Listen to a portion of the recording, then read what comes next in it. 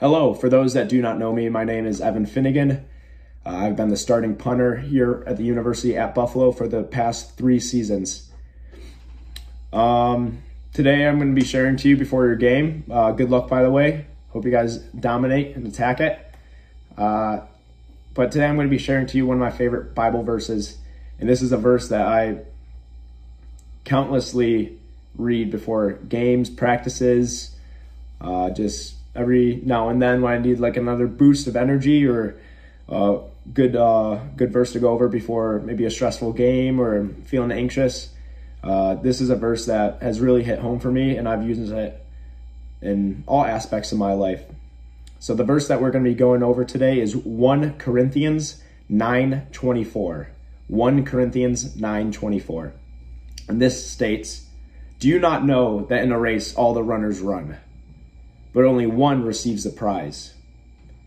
Run in such a way as to get the prize." And I've heard this been stated another way as run to win. Sometimes you'll see 1 Corinthians 9:24, and the key word is, or key phrase is run to win. I believe that our Lord has given us all very unique gifts and talents, whether it's academically, athletically, or really anything.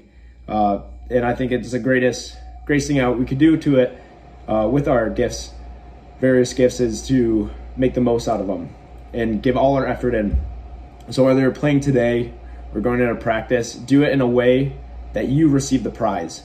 You are running to win. You're not just running the race just to participate. You're doing it, you're being intentional, and you're competing.